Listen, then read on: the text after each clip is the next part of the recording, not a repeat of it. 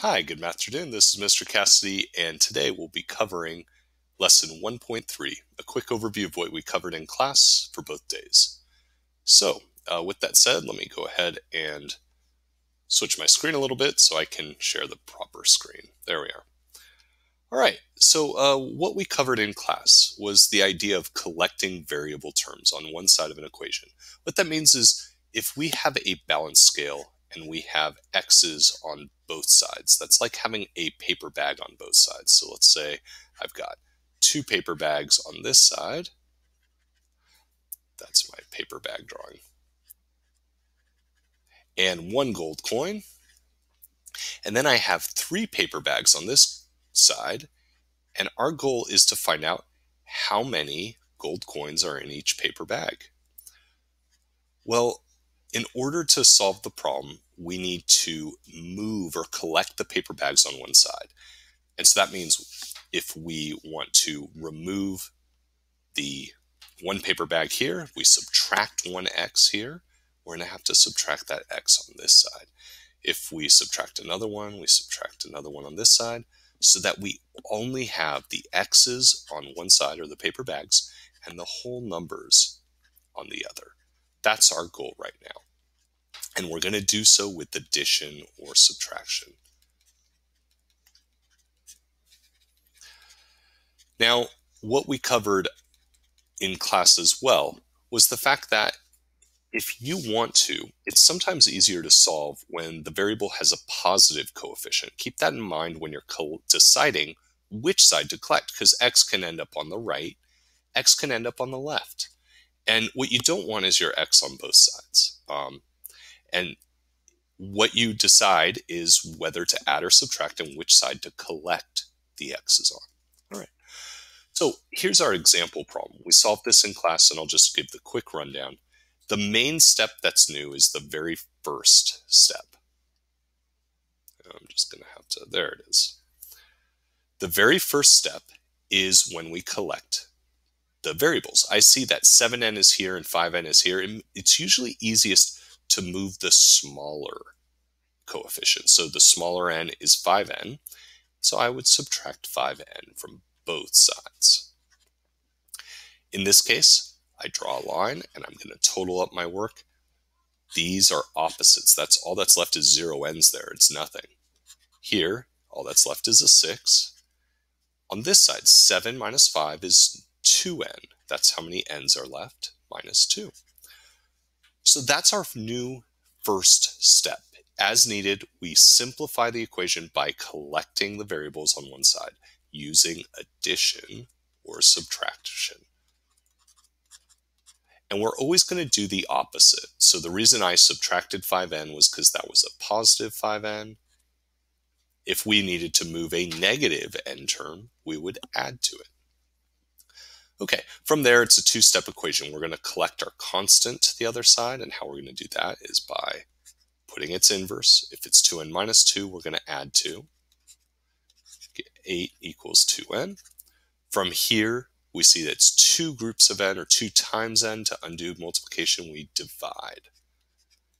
And we're left with n equals 4. There we are. Okay, so moving right on. Watch out for fatal flaws. This is a giant problem, and I'm going to cover the steps of it, but I'm not going to go into too much detail. So when we see a huge problem like this, we're going to start first by distributing. Simplify each side of the equal sign. So I'm not going to move anything. I'm not going to subtract a 2 on both sides. I'm not going to add anything. First, I want to simplify. I need to get this as simple as possible. So to do that, we will distribute on each side.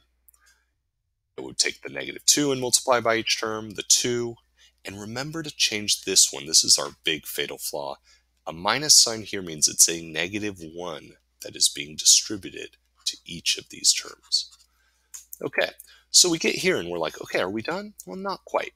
The next step is to collect like terms. We're still trying to simplify each side without changing anything. We're just trying to combine everything as simple as possible. If it helps to change subtraction to adding a negative, that's fine. When we combine the like terms, we end up like this.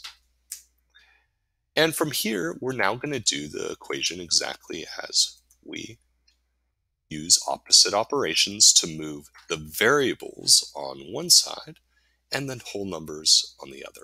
They aren't necessarily whole all the time, but in this case they are. Here I would add the 5x to do the opposite and move it to the left, giving us 6x. Here I would subtract the 6 on both sides, giving it negative 16.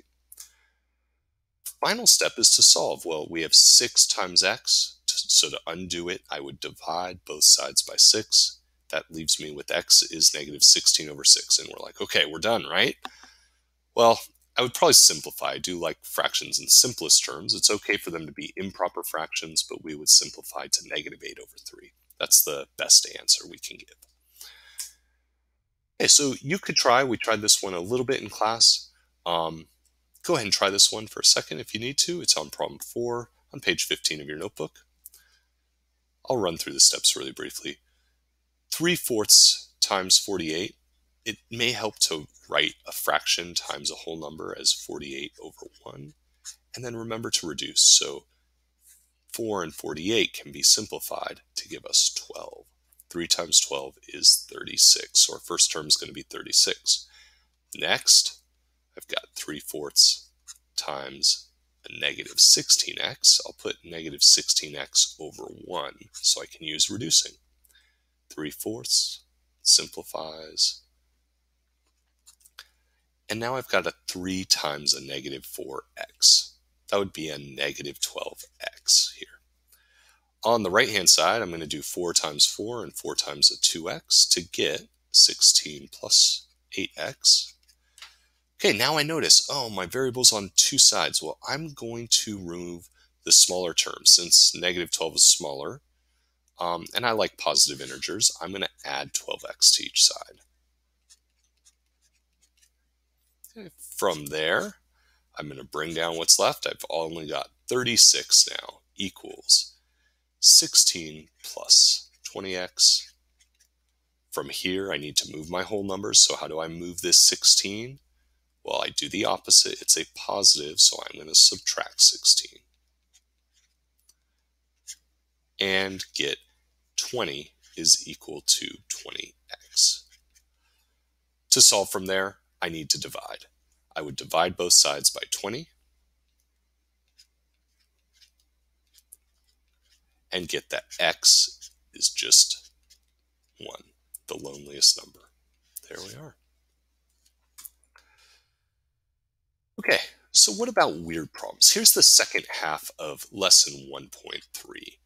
We get some weird equations. You could try this one on your own if you want to experiment. I'm going to go ahead and first distribute just like I normally would. That gives me a negative 6x. Negative 2 times a minus 12 is going to be a plus 24 equals 24 minus 6x. Huh. You might be like, okay, let me keep solving. So I collect my like terms by doing plus 6x here, plus 6x. And I'm starting to notice something weird's going on. These are opposites, so there's 0 x's left. It's 24 equals, well, those are opposites. Those are the same. 24 equals 24. Well, I could subtract 24 from each side, and I would get 0 equals 0. What is going on? So awfully frustrating. When you get something like 0 equals 0, it's like it may make you question your own sanity. What's happening here is we've got a scale that is identical. In fact, that's what we call it in math, the identity. Identical scales. So what that means is, as I was solving, here's my paper bag, here's like 3 gold coins, and the other side has just 1 paper bag and 3 gold coins. So I'm asking myself, how many gold coins are in the paper bag? And so I remove the paper bag. Let me go ahead and remove 1 paper bag there. And that means I've got to remove the paper bag there, but then I remove the gold coins.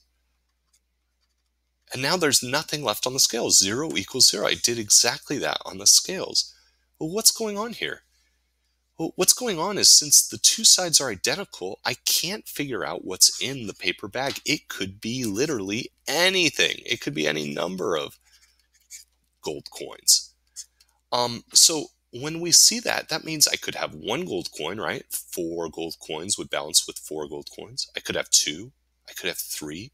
When you see an identical side that matches, both sides are not only equal, but they match. We know it's a problem. And what we know about that problem is that that means x can be anything. We say x equals all real numbers. Another way of writing that is infinite solutions. And if you want to learn how to write the cool R, you do a capital R, and then you do a line next to your capital R and just sort of move that top part over. It's a cool symbol. It means all real numbers.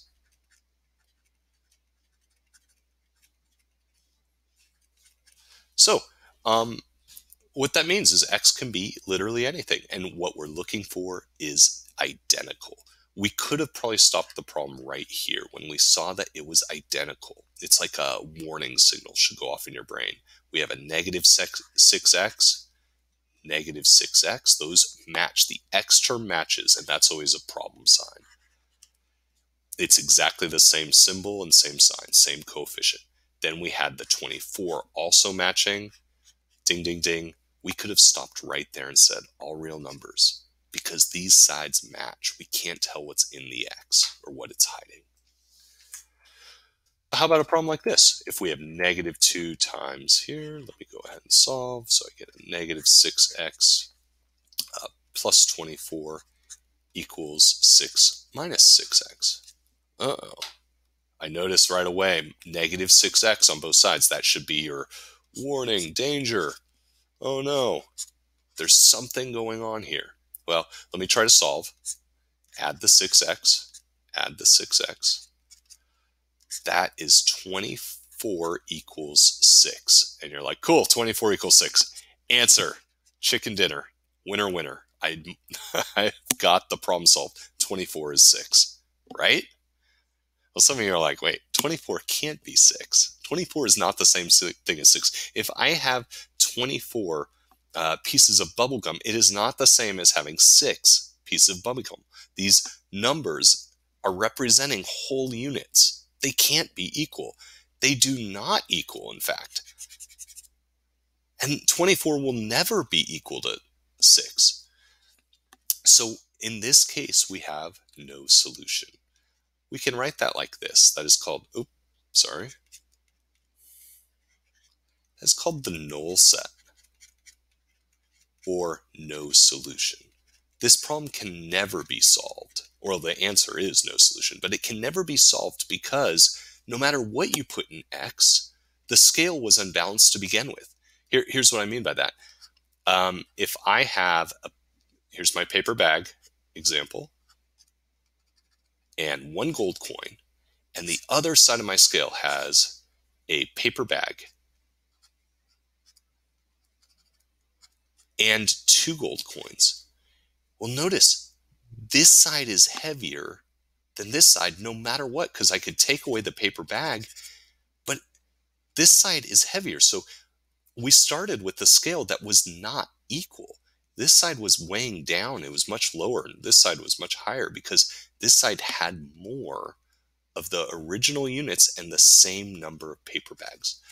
So when we see an equation, 3x plus 1 equals 3x plus 8, again, warning sign is same coefficient for x. Problem is they aren't balanced. There's no way that these can be equal. So we write x equals no solution. And our answer is no solution. So you may be wondering, well, when do they have solutions? All this time we've been solving for x. When are they when do they have solutions? Well, they have solutions whenever the x terms are different. So if I have a 2x on one side, 2x plus 1 equals 5x minus 8, as long as the coefficient is different, we can solve the problem. We will get a single number that always works for x. But anytime you see the coefficient is the same, you know you've got either no solution or infinite solution. Infinite starts with the same letter I. Identity is infinite. And if you think about it, unbalanced means no solution. Because, yeah, there's no solution when something is unbalanced. Okay, notice those start with I. That helps us. Okay, so here would be your notes. If you want to write it down, you can. Equations do not always have one solution. They only do if you have different numbers. 2x minus 3 equals 4x plus 1. The x coefficients, the number of x's on each side are different, so we can solve. If it is an identity, 3x equals 3x, we can't figure out how much x is. It has all real numbers or infinite solutions. When you have the same coefficient, 3x plus 2 equals 3x plus 1, but the other value is different, well, these are going to balance each other out, but the other numbers are not balanced, so there can be no solution. You write that like this. The empty set can also be written as this. X equals, we use brackets sometimes when there's more than one answer. An empty bracket means nothing. Nada. So if you want, you can try these two. I'm going to move on. We've spent too long on this video already. So here are problems 11 through 14. Pause if you would like. Try them yourself if you need to check for understanding. And what you should always check here is, are you going to get the same thing? So here are our answers. The first one is no solution. There's no possible way. The second is infinite solutions. The third, we get an answer. N is 0. The fourth, we get J is 1. Okay. Well, I thank your minds and your hearts. Thanks for joining me today for a lesson 1.3 recap. Again, I hope you guys are doing well, and I wish you a good afternoon.